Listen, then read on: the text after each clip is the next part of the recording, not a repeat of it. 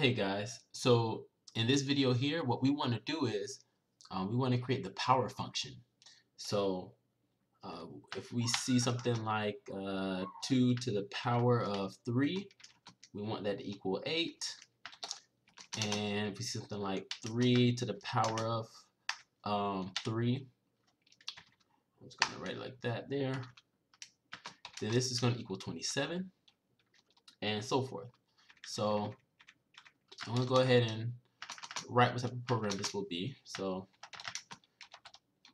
this program takes in 2 integer values and returns the exponent equivalence. And then, for example,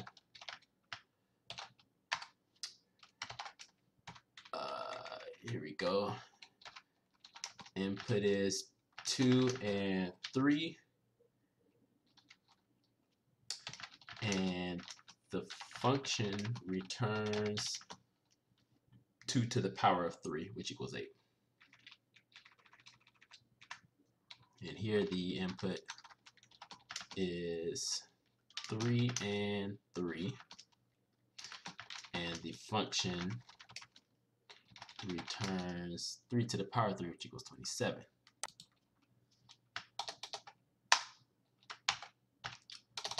Okay, so now let's write our main function. So there we go.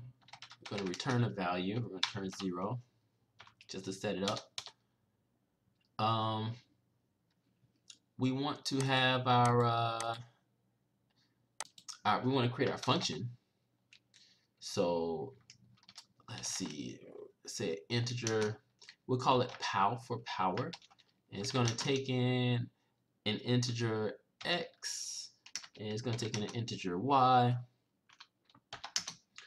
and this function will return x to the power of y. Okay, so that's just us declaring our function. So I'm going to take this here. Let's go ahead and actually create our power function. And I'm going to do it recursively. So all this is if we look at this here, this 2 to the power of 3, this is just 2 times 2 times 2. And here, 3 to the power of 3 is just 3 times 3 times 3. So that's exactly what I'm going to write for our function here.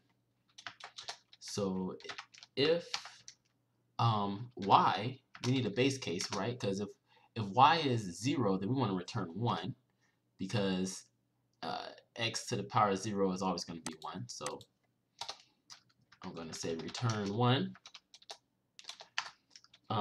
If y equals 1, then we just want to return the value x, because x to the power of 1 is equal to x, whatever x is. And now if y doesn't fall in any of these two cases, then we want to return the power function of x and y minus 1, because we want to iterate y times. So here our y value, up here our y value is 3, and we iterate 3 times, and again our value is 3, and we iterate 3 times. So that's why we're subtracting 1 each time. We're iterating through y until it gets to 0 or 1. Okay, and now we need to multiply this by our value x, because we want to multiply x that many times. Okay, and I think that should do it. Alright, so let's go ahead and create some variables here. We'll call this x, and it'll equal, we'll say 2, and our y value can equal 4. And let's do a little print statement. and we'll say %d to the power of %d is equal to %d. And where those values will be, let me put a next line here, new line. The values will be x, y, and then our pow function, pow of x, y. All right,